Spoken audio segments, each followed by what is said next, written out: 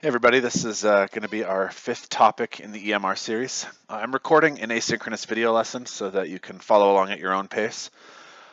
This is a lesson that I actually used to do as part of a larger series of lessons, and I've split it into two halves. And so you may come across notes that the slides are in different orders. Anyways, that kind of explains this why. I used to actually do this lesson along with the photoelectric effect, and I've decided that it'll probably be easier to do it in two pieces instead. And so anyways, let's get right to it here. Again, as with all of my asynchronous videos, the goal and purpose behind this is to give you the freedom and flexibility to work at your own pace rather than going at the pace of the teacher. And at the average speed of the class, you can go a little faster if you'd like, maybe go a little bit slower. You can rewind and pause. And so let's begin. We're going to continue our history lesson and the story that we have that comes to the discovery of electromagnetic radiation. Ideally, the previous three lessons should have been on reflection, refraction, diffraction, and interference, and the idea that light is a wave that has the ability to have all of these properties, the ability to bounce off of surfaces, reflection, refract through different mediums, so that's to bend, refraction. It has the ability as a wave to overlap on itself because of the fact that it diffracts and spreads outwards and can eventually interfere and create an interference pattern, as was discovered in the year 1800 by Thomas Young in the double slit experiment. And so I want to take you back to our history lesson. We're going to go to about the year 1900, the turn of the 20th century. And before I get to my notes, I want to point out some historical context that's happened. If I have a timeline on the whiteboard at some point, hopefully I pointed out that the discovery of the electron had just happened a few years beforehand. And so a couple of major things in physics were converging. The discovery of some atomic particles was one of those discoveries. The discovery as happened in 1865 by James Clerk Maxwell when he discovered and produced his papers on the laws of electromagnetism. Discoveries in basically wireless technology were beginning. And so it's the year 1900, and geopolitically, if you've done this in social studies at all, big things were happening in Europe. The European states were beginning to develop. Germany had become a country. You've got a world power in the United Kingdom, Great Britain, London, England, right, being a major world power. But across the ocean, the United States of America is really starting to take hold. And anyways, that's kind of the context that I wanted to talk about here as I get through some of my history here. Before I get into that social studies context, though, I want to begin with this slide here. I should talk about the slide that's in front of us here. As science helped to develop the technologies that we now have in the 21st century, the technologies that were being developed during the 20th century, so from the year 1900 to the year 2000, I want to just remind you what the scientific method is. The scientific method, as you can hopefully see here, involves beginning with observations, discovering, wow, if I do this, something seems to be happening. Creating a hypothesis, saying, okay, I wonder if I can make a rule that helps to describe these electromagnetic waves that I'm seeing, and then an experiment. And that experiment basically goes through a process that takes one of two loops. Either at the conclusion of your experiment, I'm sorry this is blurry, but either your evidence is supported by the experiment you do, in which case you begin to develop a theory, like a theory of electromagnetism. Or maybe you have to reproduce the experiment. Or perhaps you have a conclusion that does not align with your hypothesis, and so you have to revise. And so this loop right here, I'll even grab the pen here just to draw that in here. This loop right here is really the fulcrum of the scientific method. The idea that when you do an experiment and you get a conclusion, you're always re-looping back again with hopefully the goal of being able to produce a theory on something. And so let's talk historical context here. Historically, scientists were really struggling with this concept of light. We've been talking about electromagnetism over the last couple of weeks. Light is one of, now we understand, to be many different parts of the electromagnetic spectrum, from X-rays through radio waves and microwaves. And scientists have been grappling throughout the 19th century and the 18th century. So that would be the year 1700s, the 1800s. They were grappling as to whether light was a particle or a wave. And we're going to discuss as we go through this course that light is actually neither a particle or a wave. It's actually a particle and a wave simultaneously. And we're eventually going to discuss something called duality, which is one of the fulcrums of quantum physics. And this is the stuff that I just love to teach, and usually students quite enjoy learning. I don't know if it's been Thanksgiving when I record this video as to when you listen to it, but you ever have Thanksgiving and at the end of Thanksgiving then it's dessert time and someone asks you, would you like to have pumpkin pie or would you like to have, some cake? I don't know, who serves cake at Thanksgiving? Anyways, pretend. And, they're really phrasing it as an either or question where it's like, would you like pie or cake? But of course, the answer is yes to that question. Would you like pie or cake? Yes, I would. I'd like both. Simultaneously. And there are certain things that in our world we can kind of envision as being both, but the essence of quantum physics is that something can be two things at the same time which seem diametrically opposed. Now, I want to go back in history. Although light we now know as both a particle and a wave, back in the time of Sir Isaac Newton, so we're talking the 1700s, Sir Isaac Newton believed that light was a particle. He believed that light was, if you could freeze time and somehow quantify the little bits that make up light, he believed it was a particle. And Sir Isaac Newton, just for a little historical context, back in the 1700s, Sir Isaac Newton was a giant in terms of both math and physics. If any of you are at the point right now where you're taking calculus, calculus was devised, was invented by Sir Isaac Newton. He was basically the best scientist you could ever have imagined during his time frame. And Sir Isaac Newton believed that light was a particle. And because Sir Isaac Newton believed it was a particle, basically everybody else had to go, yeah, sure, he's right. And no one really was willing to argue with Isaac Newton. And to be fair, Isaac Newton had great evidence as to why light was a particle. It traveled in straight lines. I mean, just like if you throw a baseball. A baseball is a particle. It's made of particles. It's matter. It's a thing. If I throw a baseball in a straight line, it's not going to just randomly start bending through the air. Okay, yes, you can throw a curveball, and we can talk about how different forces. But okay, if you get what I'm saying here, a shadow was a good proof that light traveled in straight lines because it doesn't really go around objects, and mirrors through reflection help to prove that light's a particle. And at that point, scientists knew that light was traveling to the Earth from the sun, and they knew that in outer space there was nothing there. And so without a medium for something to travel through, they thought that light was made of particles. Or more specifically, Sir Isaac Newton believed that light was made of particles. And I want to go back to this first slide here. Based on the evidence that he had at the time, it was a very logical conclusion to suggest that light was a particle. But that wasn't the end of the story, because after Sir Isaac Newton died, scientists began discovering evidence to the contrary that suggested that light was more like a wave instead. The wave model of light started to take hold. And I wanted to share a small little anecdote. You might have heard the name Robert Hooke. Robert Hooke was a scientist that lived around Newton's time. He was a contemporary. And Newton, being mostly involved in math and physics, Robert Hooke was actually a little of everything. He was a generalist. He studied biology, so you might have heard Hooke's name in biology classes. He's also involved in chemistry and physics. Anyways, Robert Hooke vehemently disagreed with Isaac Newton, and they actually had quite a rivalry. And I think this should actually help illustrate the point that no one dared challenge the great Sir Isaac Newton because, Newton buried Hooke. Literally, he tried to suppress Robert Hooke as a scientist, and it's actually believed that much of Robert Hooke's research is actually missing, and that Robert Hooke did more work, and Isaac Newton basically he destroyed it. One of the reasons people believe that is that every famous scientist from that time frame had a painting done of them, except for Robert Hooke. There's no painting ever found of Robert Hooke, and it's believed that Newton destroyed it due to his vengeance because Hooke disagreed with him. So under this thought process, during the 1700s, the 18th century, when Newton was around, no one dared ever say light is not a particle. And then Newton dies.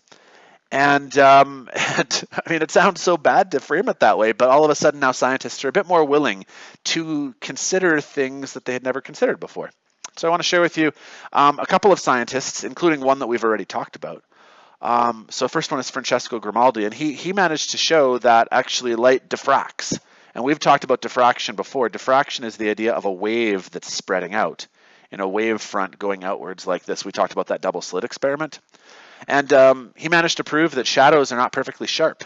There's a bit of fuzziness to them where light is actually able to bend around a corner just a little bit. If you were to have a beam of light heading this way and you were to have a something blocking it, so that's what this is meant to be. This is blocking it here. Well, you'd see that just a little bit of light's going to go around the corner. And you might be inclined to think that that light is going to go just like this, but slowly over time as these waves bend outwards, if enough distance is passed, you might actually be able to discover that there is actually light right here. Right behind the screen, you'll actually discover some light because the light is bending out. I did not draw that well, but I hope you get what I mean. And this next example right here is another story that I love. I love these cool physics stories. I'm going to butcher the guy's name, so I apologize. But Simeon Poisson predicted that light would not be able to go around a disk. He was a Newton follower. He believed what Newton believed.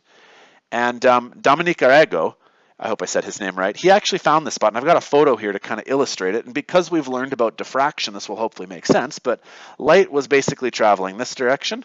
And light's also traveling this direction. And to be fair, it's traveling in all 360 degrees, of course.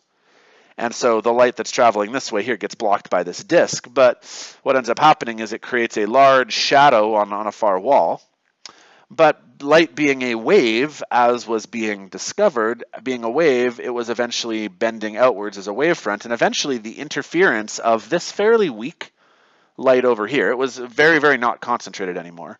And same thing over here, but the overlap actually created this bright spot. And what I love about this is that Dominique Arago is the one who found it, but he doesn't name it after himself. In science, it's almost always a thing where scientists will... Sorry, there's an announcement coming over the PA system as I record this. I'm just going to pause for a second. So anyways, what ended up happening is Dominique Arago, he ended up, he named this spot that he found, he named it after Poisson, because Poisson was a non-believer. And so, I mean, most of the time, scientists will name things after themselves, and Arago didn't. He named it after his buddy. And like, this is the first example of someone throwing shade at somebody else. I mean, I'm sorry that I'm giving a bad pun here, but like this was literally an experiment about things being found in the shade. I hope you get this. I hope you're laughing. And yeah, because they were able to find this bright spot right here, thereby proving that light was no longer just a particle, but also acted as a wave. Yeah, anyways, Arago names it after his friend. We've also talked about the idea of light being refracted, and the famous Dutch scientist Christian Huygens, he managed to prove that if you had 100% light coming in, if say 30% of it was transmitted through refraction, through the bending of it, that the remaining 70% of it was reflected. He managed to prove that these two amounts right here, the amount that was reflected, which really suggests particle behavior, and the amount that is refracted or transmitted, which suggests wave behavior, he discovered that it actually added up to the original amount.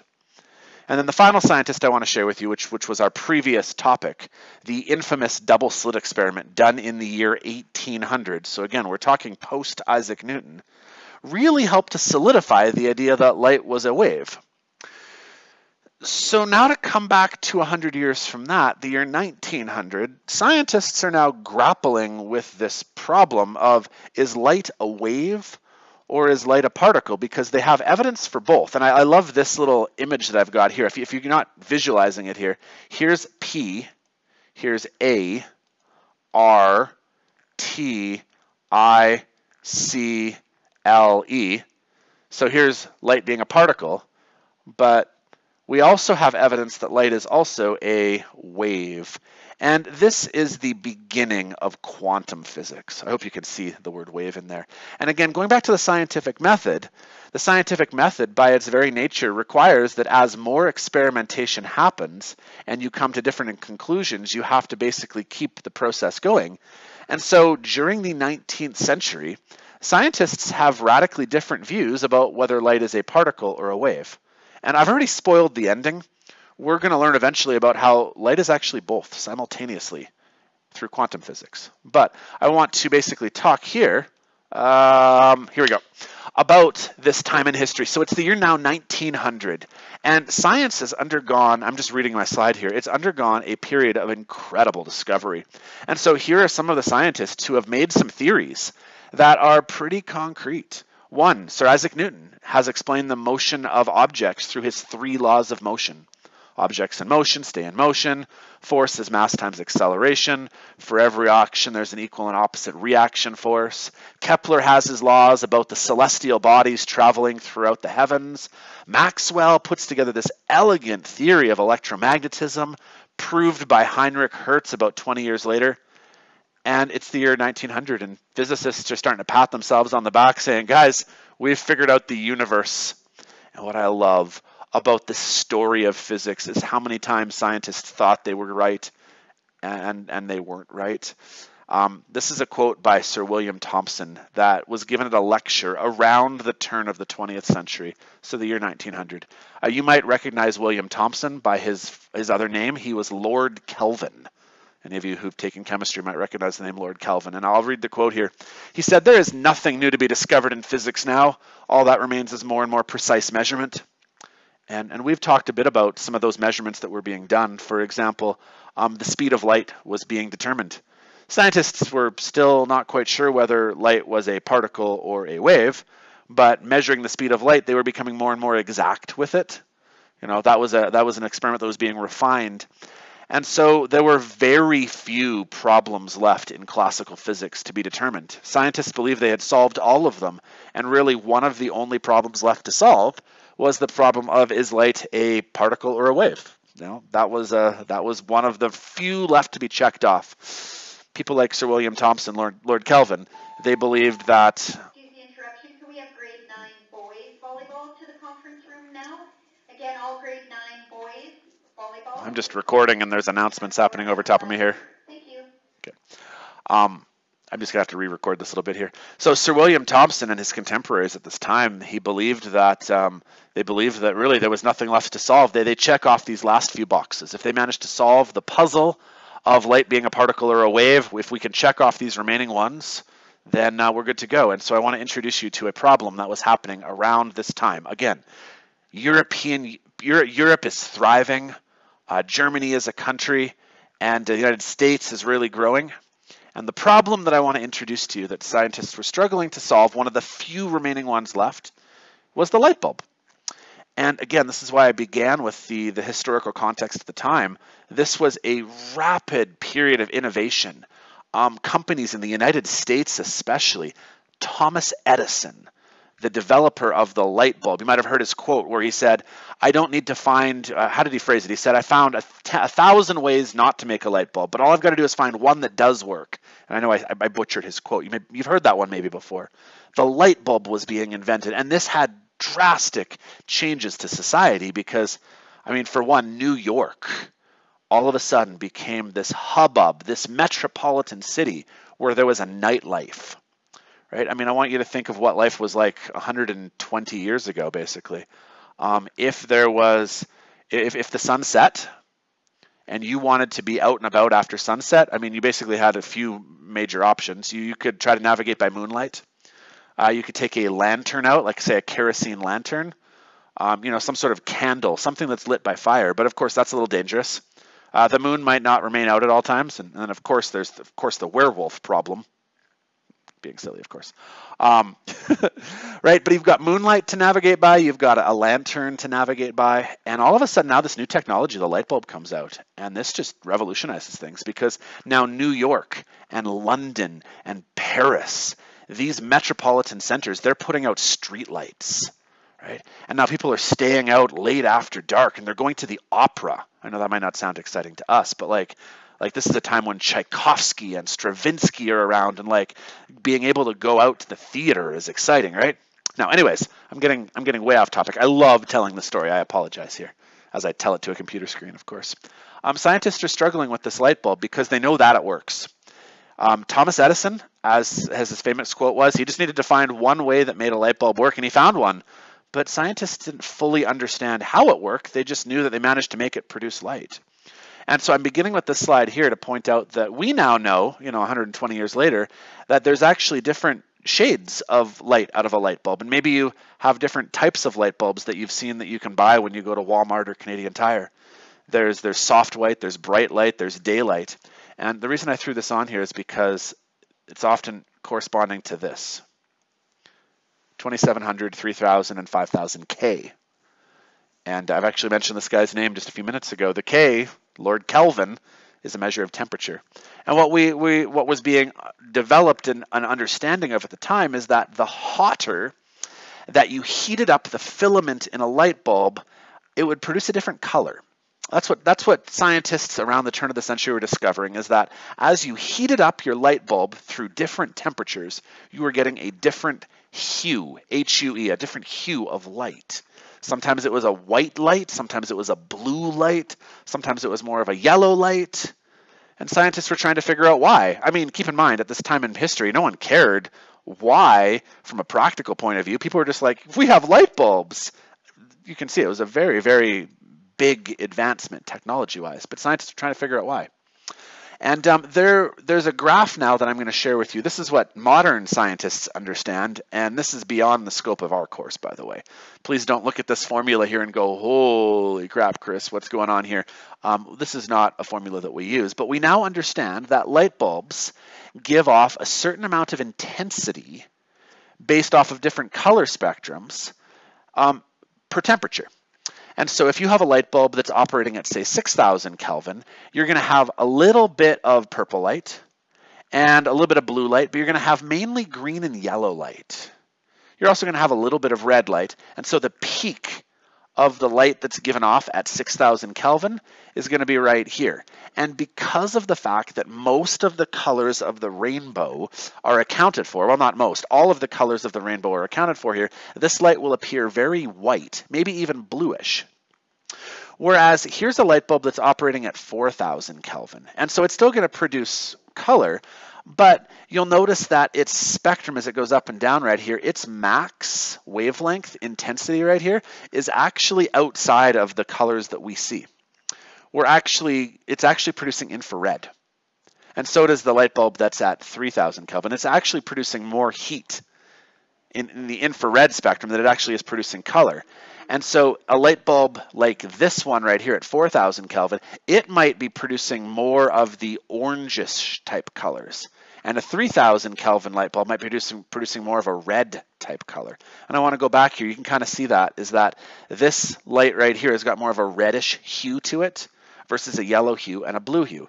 And so we now know this. And I mean, scientists at the time were also discovering that different colors of light were being produced, but they couldn't figure out why or how. And one of the reasons why is that under classical physics, the understanding at the time was that this was a formula. And again, we don't actually use this formula. I have no idea how it works. I mean, I understand that T is temperature, C is the speed of light. I'm not even sure what this V stands for. It's not velocity. Pi, I know pi, right? I don't need you to know this formula. What I do need you to know, though, is that at the time there was a law that had been understood about how much temperature, T for temperature, there was in kelvins. And Rayleigh-Jean's law basically had a relationship, but that relationship didn't work. And as scientists were trying to piece together the mathematical understanding as to how this looked, they couldn't explain why they were getting different colors. They actually expected that you would get more and more and more and more intensity, and that it would infinitely go up based on frequency. And we've hopefully been learning about regression. At the time, they were probably under the assumption that the regression was either linear or this looks exponential. They expected it to keep going upwards. And that's not what happened. What they discovered is that the curve went up, but then it came back down again as they were checking out their data. And it did not agree with what the expected modeling was. Just like when we do linear regressions and quadratic regressions in our graphing calculator, the classical modeling predicted an increase for forever. And as we're going to talk about in the next few slides, quantum physics modeling suggested that actually the curve came back down again, and they couldn't explain why at all. And so the concept here is the name of our topic for today's lesson. It's called Blackbody Radiation. So I need to talk a bit about what a blackbody radiator is to try and explain what scientists were grappling with around the turn of the century. See, a blackbody is an object that's supposed to absorb all of the electromagnetic radiation that strikes it. But as it absorbs that energy, I mean, if it keeps absorbing energy and absorbing energy and absorbing energy, it's going to heat up. And as the object heats up, the atoms are going to vibrate. And I mean, really, the vibration of atoms is heat. And so as it heats up and it gets warmer and warmer and warmer, eventually it's going to then release and give back energy. And that's what we actually recognize when you do something like you heat up a horseshoe in a forge. Or you ever looked at the element of a stove? Not a gas stove, but one of those stoves where it glows red? You're seeing a blackbody. It's an object that is absorbing energy, absorbing energy, absorbing energy. And as it absorbs the energy and as its temperature increases, there's that word again, temperature increases, it's giving off a certain color again. And so according to classical physics, they made a prediction that as the frequency of the EMR increases, so should its intensity, creating a linear relationship. And so there was a prediction. Do I have that graph somewhere here? Here it was. They made a prediction that as you increase the frequency of the EMR that you're seeing, it should become more and more intense. And this was logical because the lowest frequency that you're going to be able to have originally is infrared. And then the next frequency after that is red, which is why eventually if you heat something up enough, it no longer just gives off infrared, it'll actually glow red, like a horseshoe does in this photo right back here, right? And then after that, you should then hopefully get maybe some yellow. And I have a photo of that right here where like maybe you can heat something up so much that it actually glows a yellow color, right? And so people suggested, well, what comes after red, orange, yellow, green, and then blue, and then violet, and then ultraviolet? They were predicting that as you keep heating things up more and more and more, if you add more and more heat, you would get more intensity. But instead, that's not what happened. And they couldn't explain why. Okay. I want to talk about color theory for a little bit just to make sure we deepen our understanding of this. I'm going to go to this slide right here. I want to talk about what happens when you see colors. Okay. When you're seeing the color red, unless the object is thousands of degrees Kelvin, like our sun, or like something that is really hot or warm, when you're seeing red, what you're really seeing is an object that is absorbing all of the wavelengths of light except for red. And so when visible light bounces off a red object, it's coming in with red, orange, yellow, green, blue, purple wavelengths. White light is all of the colors of the rainbow. What you're seeing is red light being given off and reflected by that surface. White objects reflect all colors of the rainbow, and black objects absorb all colors of the rainbow, right? And so I just want to point out that that's traditionally how we see colors. But what I'm talking about right now is that we can also see a color through the means of heating an object up. And I want to talk about how James Maxwell's theory explains this, because James Maxwell put together a theory that suggests that when electrons are vibrating, the frequency at which they're vibrating will then produce EMR. And so if you have low frequency electron vibrations, you're going to give off radio waves. And then if you increase those waves, you might get microwaves. And if you have high vibrating electrons, you might give off X-rays. Well, a blackbody is an object that's being heated up. And as it's being heated up, the atoms are vibrating faster. And I mean, we're going to talk about subatomic theory as we keep delving into this course, but we now know that atoms are made up of electrons and protons. And as those electrons and protons are vibrating, well, then of course they're going to give off electromagnetic radiation because you have vibrating electrons when things are being heated. And so if you vibrate them enough, you'll create visible light. This is a picture of some sort of wolf or dog, and this is a thermal imaging scan. And everything is actually giving off infrared. You and me, just by existing as human beings and being about 30-something degrees Celsius, I think 98 Fahrenheit is probably normal body temperature for a human being. That's 98 Fahrenheit there, degrees Fahrenheit. Just you and I, by our natural body temperatures, we're actually giving off infrared radiation right now. Right? We're black bodies in a way. We are absorbing energy, and we are then re-emitting it in the form of our heat. And so this thermal imaging scan will tell you where the hot spots are, the ears, the eyes, the mouth, right? And so to go back to this concept right here, infrared radiation was expected to be given off. We know that. Heat it up more, you give off red. Heat it up more, you give off yellow. Well, they expected if you just keep heating things, eventually you'll give off green light and blue light and violet light and then ultraviolet light. And it didn't. What was observed in experiments is that it just stopped right at ultraviolet. And this was known as the ultraviolet catastrophe. It was called a catastrophe, almost ironically, because it's actually a good thing. If you keep heating things up more and more and more, and eventually could give off ultraviolet, you could then eventually give off X-rays, and you could then give off cosmic rays and gamma radiation, and that's not what we see, which is good because those are actually really dangerous for us. We don't actually want to be able to heat things up so hot that they give off X-rays, right? Can you imagine turning on your stove and the stove starts to glow red, but you accidentally turn it up too much and it glows yellow, and then it glows blue, and then it glows purple, and then eventually it glows X-ray? Wouldn't that be horrible, to X-ray yourself by accident by heating something up too much? And that's what this paragraph right here basically says, is black bodies don't actually radiate all frequencies. The deadly X-rays and gamma rays aren't given off. The graph dropped, which didn't match the modeling, the linear regression modeling that we've been learning about for the last little while. It didn't match. And scientists had no explanation why. They couldn't explain why. And so enters Max Planck. See, Max Planck, he was actually hired by the German government in the 1890s to basically work on light bulbs and try and improve light bulb technology, because Germany wanted to be a world power. And as you know, again, the United States and France and all these countries that kind of rose to prominence pre-World War I, all of these countries were basically trying to industrialize and develop modern and sophisticated technology. Like I said, I mean, if you were a country that was able to offer a nightlife where people could, have these socialite gatherings to the midnight hours, and not just by candlelight, but via electricity.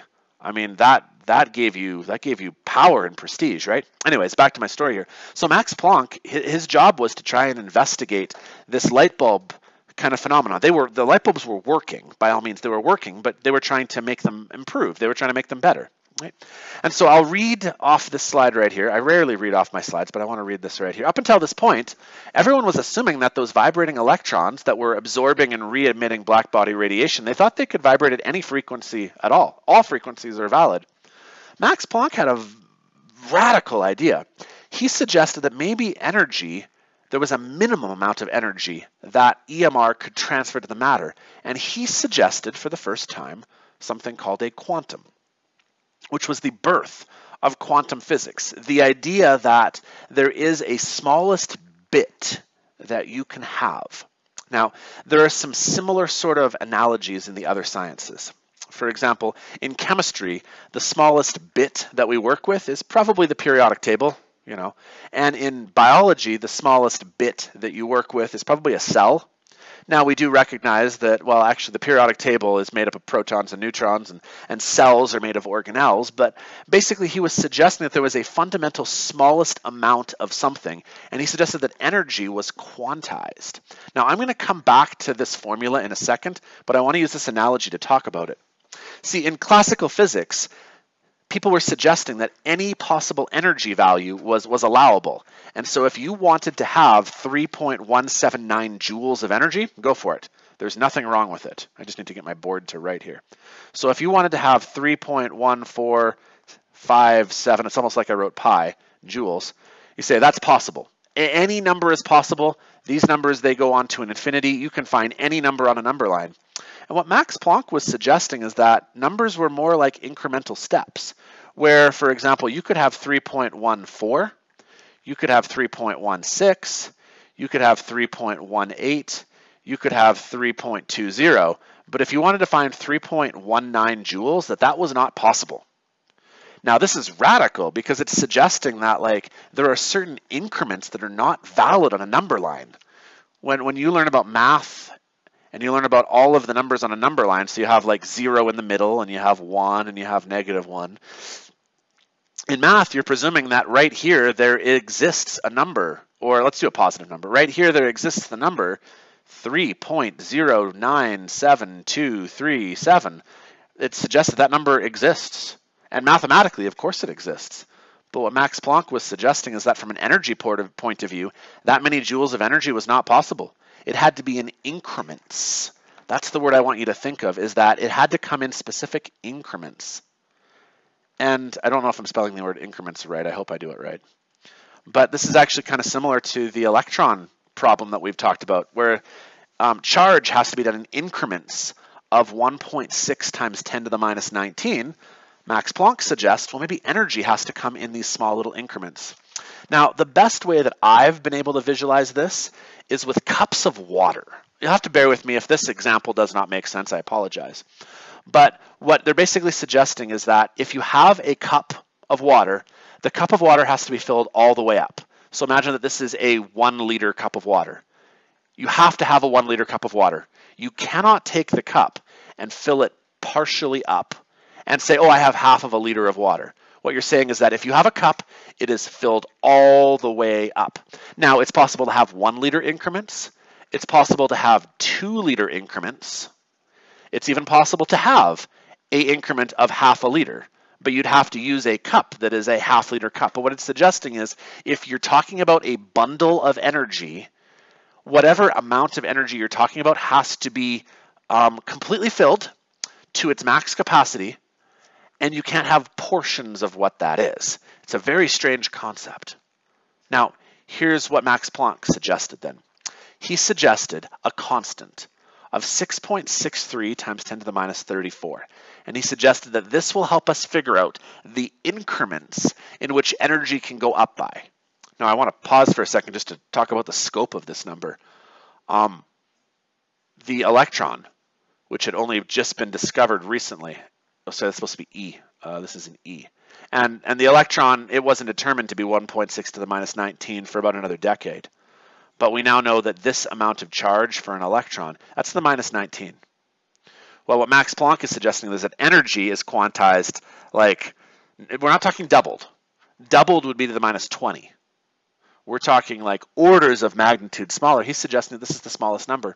And I want to go back as to why. See, Max Planck, with the math that had been understood at the time, the Rayleigh-Jean line, the Rayleigh-Jean law, it was understood that this right here was what they expected based on temperature and intensity and frequency. Well, Max Planck basically makes a new formula involving his constant.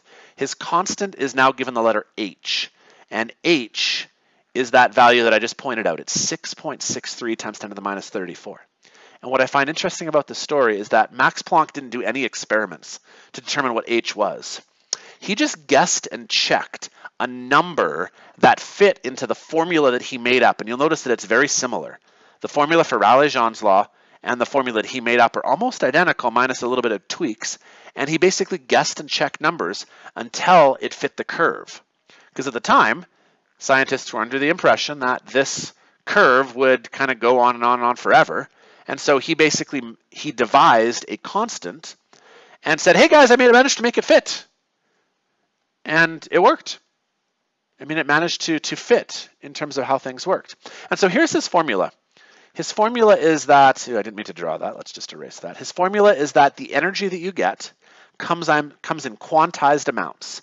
It comes in increments of 6.63 times 10 to the minus 34, but you have to multiply it by the frequency of the light that you have. And so what this means is that red light might be, if you use my cup example, red light might be coming in increments of like, say, 1 liter. But blue light might be coming in increments of 2 liters. And so it really depends on what frequency you have as to what the smallest bit of energy is possible. So I've got a couple of examples to help with this. And this is probably going to require some conversations between me and you, because this is the birth of quantum physics. And so I don't mean to be cruel by saying this, but like quantum physics is not easy to wrap your head around by any means. So if you are lost at the end of this lesson here, don't feel bad. It just means that we need to talk some more. And hopefully I'll be able to help it click at some point. So I want to do an example here. Let's figure out the smallest bit of energy that comes from a light source emitting light at a frequency of 4.5 times 10 to the 14 hertz. So according to Max Planck's formula, the smallest bit of energy you get will be his constant times by a frequency. So his constant was 6.63 times 10 to the minus 34, and that was in joule seconds. If we then multiply that by a frequency of 4.50 times 10 to the 14 hertz, which is basically a unit that is per second, the seconds cancels, and you're left with the amount of energy that you're able to work with. So I'm just going to plug this into a calculator here, and we will figure out how much that is. Okay, so by multiplying those two numbers together, I have calculated 2.89 times 10 to the minus 19 joules. And so basically what we're suggesting is for this particular frequency of light, this is the smallest amount that it can come in. Now, man, if your head is not able to wrap your head around it, that's okay. Give me a little bit more time to give some more analogies and more examples to try and figure this out. But the first thing I want to point out is that that number is incredibly small.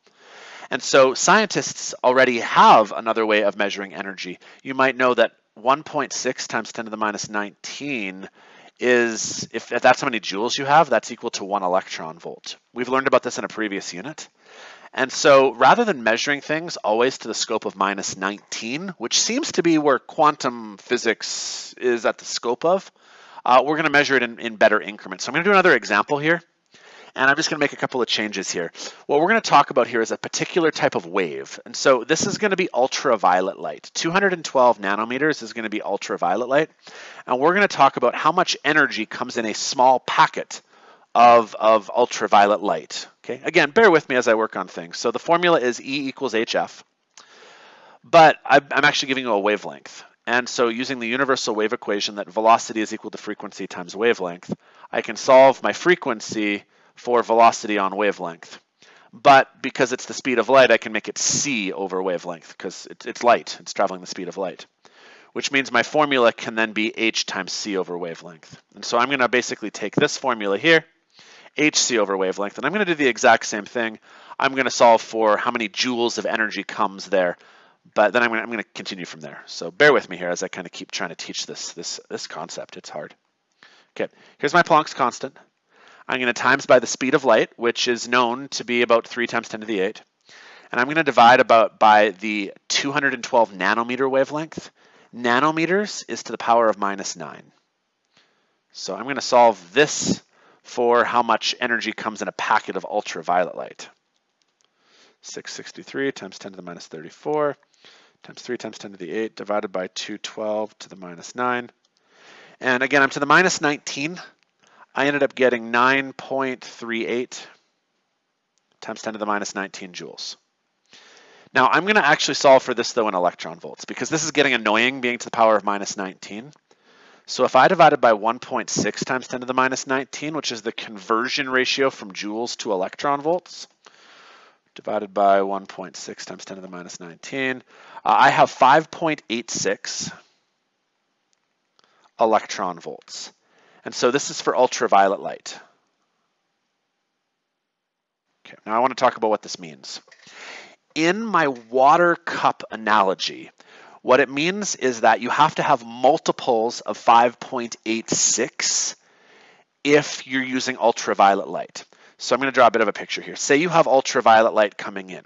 What Max Planck was suggesting is that there were small little bits making up this wave, or maybe they were particles. We're going to revisit that again in a few minutes here. But whatever was making up this wave, they came in increments of 5.86s. So this was a 5.86, and the next one is a 5.86, and the next one is a 5.86. And when you add a billion of them together, you'll get a certain amount. Now, this is at the microscopic, at the fundamental quantum level. He's suggesting that is the smallest incremental amount you can have for ultraviolet light. So in terms of my water cup analogy, this particular cup of water holds 5.86 liters, but it has to be full all the way. So you can have 3 cups of water, you could have 17 cups of water, you could have 4.3 billion cups of water, but each one of those cups is 5.86 liters. What Max Planck is suggesting, though, is that every wavelength, every frequency has its own size to it. Now, 5 years later, Albert Einstein hears about this concept and he builds on it, and he gives it a name. He gives it the name photon, which I might have even already used before in this class, the idea of a photon. He basically suggests, again, that light is no longer a wave again, but light is a particle.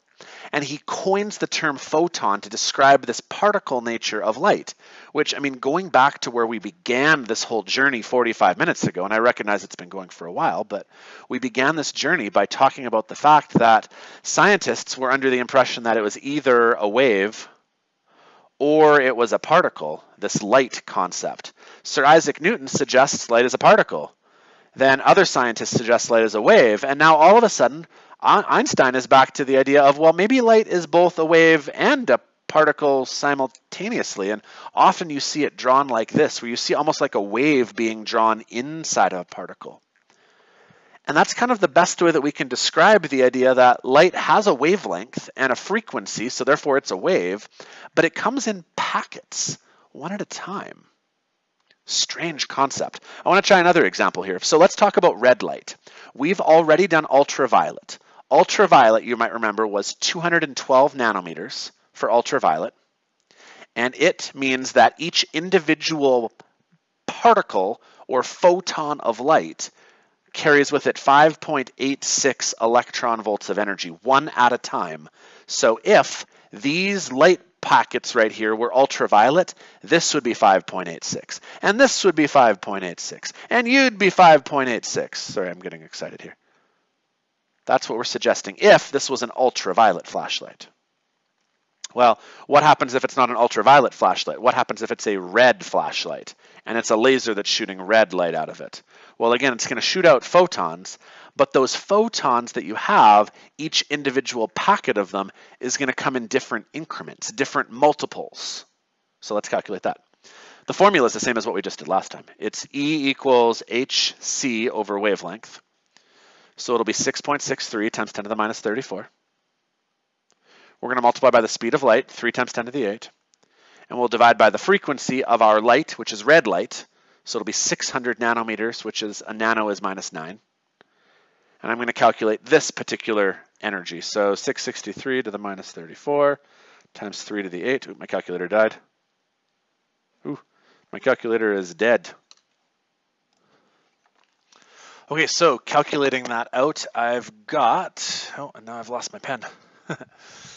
Okay, so calculating this out, 663, 3 to the 8, 600. I calculated a value of 3.315 times 10 to the minus 19 joules. Now again, measuring things in increments of minus 19 is annoying, so I'm going to convert this to electron volts just so that my mind can probably process it a little bit better. So if I divide this by 1.6 times 10 to the minus 19, I've got 2.07. Let's talk about what this means. 2.07 electron volts. Well, that means that if you have 600 nanometer, which is red light, it comes in incremental chunks of 2.07 electron volts. That's a 7. Which means that going back to this picture right here, each of these photons of light that you're seeing, this is a 2.07, and this is a 2.07, and they're all 2.07s when you see a red laser. Now I want to talk a bit about white light. When you're seeing white light, well, you're seeing all sorts of amounts, right? Some of the light is red, some of it's orange, some of it's green, some of it's blue, and you're seeing it combined as white. But if I were to extend this photo and just do a regular flashlight, which is shooting white light, then this one right here might be a 2.07. That's a red photon. But I might also get a photon over here that's a 5.12. And I might get one over here that's a 4.33, right? Now, going back to the color spectrum here then, this graph right here, when you see a certain color of light overall, What this right here over here on the axis then for intensity is telling you is it's telling you what proportion of each type of photon you're able to see. And so when you have this 5,000 Kelvin light bulb, it means that many of the photons are red photons. But there's also some yellow photons, and there's also some green photons, and there's also some purple photons. There's also some ultraviolet photons. There's also some infrared. You'll notice that in this graph right here, this is infrared. Over here, this is where microwaves would be. Over here, this is ultraviolet, and then there'd be gamma. You'll notice, by the way, that all of these come and hit the axis right here. This was that ultraviolet catastrophe, is that you really don't get anything past ultraviolet. Photons, X-ray photons, are not given off by increasing more and more temperature, right? So this was basically Max Planck's way of being able to reconcile that challenge, is that what if this color schmear that you're seeing here was actually made up of these little particles again? But the particles have a wavelength. I want to point out that Albert Einstein's classic drawing of a photon, which looks like this, which is like a wave inside of a particle, it does not imply that there is a wave inside of a particle. It suggests that that particular wave is acting as a particle. And so there is a stream of continual chunks of energy. Man, it's weird to wrap your head around, right? Going back to the water cup analogy then, red light always comes in increments of 2.07. And so you have 2.07. You can't fill this energy only halfway up and make the energy be 1.02. That's not possible. Red doesn't come in increments of 1.02. But you can have it be multiples of 2.07s, right? Now, again, these are electron volts, which means that they are to the order of minus 19. Normally, you're going to have energy that's way more than to the power of minus 19, but this would be in its individual smallest piece, right? So when you put all of them together, normally you're going to have 4 joules, and you're not really going to care that it came in increments that were really small, right? In the same way that when I talk about matter that's around us, and I say, well, this table is made up of carbons and hydrogens, you'd go, yeah, I guess it is, but like I can't see them because like there's just so many of them, it doesn't really matter. And in the same way that you talk about biology, the smallest incremental thing in biology is a cell. But when you look at a living thing, you're seeing billions upon trillions of cells, so you don't really overly care what a single one looks like. But that's kind of the analogy for physics, is that individual pieces of energy, light specifically, come in packets. Okay. I'm going to do one last example here, and then that's actually it for this lesson. I am going to presume that you probably have some questions and that this concept is a little bit cloudy. I want to encourage you to ask, but we'll do one last question. Let's say there's a laser with a frequency of this, and it runs at 4 milliwatts. Let's figure out how many photons it can spit out in a second. So, I mean, I've already done the flashlight analogy. Let's imagine that this is just a laser, and the laser is going to start spitting out these photons of light. And so, I mean, although you can think of it as being a wave, maybe think of it as being as packets of there's one right here and there's one right here, and presuming that it's just shooting one frequency. So as these are coming out here, we're going to try to figure out how many it's going to shoot out of this laser here in 1 second. And so our formula is actually one we rarely use. Power is equal to work divided by time. And the reason I thought to use power is because it's talking about watts.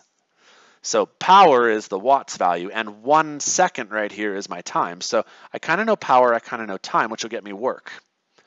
But through the work energy theorem, you might know that work is equivalent to energy. And energy is equivalent to H times F. So I can really build myself a formula that says that power is going to be equal to H times F over T. With one little twist, though, is that HF is the amount that you get for one photon. It's the energy in one photon. So I'm going to put a number sign right here. Sometimes people put an N there, but the number of photons that I have multiplied by HF over T, that's how much power it'll be. Because obviously I don't just have one photon, I'm going to have many of these photons streaming out of a laser. So therefore, if I want to solve for the number of photons there will be, the math for this will be power multiplied by time divided by Planck's constant and my frequency. right? That's your math, cross multiplying, dividing thing. So my power is 4 milliwatts. So that's 4 times 10 to the minus 3. Minus 3. 1 second, I'm timesing by 1. That's kind of pointless. Planck's constant, it comes in increments of 6.63 times 10 to the minus 34. And if I multiply by my frequency, which is 4.38 times 10 to the 15, this should then tell me how many of these incremental particles are coming out. So let's do that. 4 times 10 to the minus 3 divided by 663 to the minus 34, also divided by 438 to the 15. And I got this number here. I got 1.38 times 10 to the 15. And that's how many photons there are. There are that many photons popping out of this laser as this laser is shooting out photons over and over and over again. There are that many photons. Now, if I wanted to talk about how much energy each of those photons has, I could also do that. I could go E equals HF. It'll be 663 times 10 to the minus 34. If I multiply by the frequency, which was 4.38 times 10 to the 15, and if I were to divide by 1.6 to the minus 19, just to make it be in electron volts, I'm just going to tell you how much energy each of those photons has. So 663 to the power of minus 34, multiplied by 438 to the power of 15, divided by 1.6 to the minus 19. I got 18 electron volts, let's say. So as the laser is shooting out all of these photons, this one is 18 electron volts of energy, and this one is 18 electron volts worth of energy. This one is 18 electron volts worth of energy, and collectively, they're going to make lots of energy, but as a one piece at a time, they're actually very small. And again, the way that the story concludes then is that by breaking energy up into this pictorial concept here of energy being in incremental pieces, coming in chunks determined by Planck's constant, which he just guessed at. You ever do a math problem and like you don't actually get the right answer? And what you end up doing is like you just kind of start trying random stuff until somehow it works. I don't know if you've ever experienced this before, where like you just guess and check possibilities until maybe finally something works, and then if the teacher asks you to like prove why, you're kind of faking it a little bit.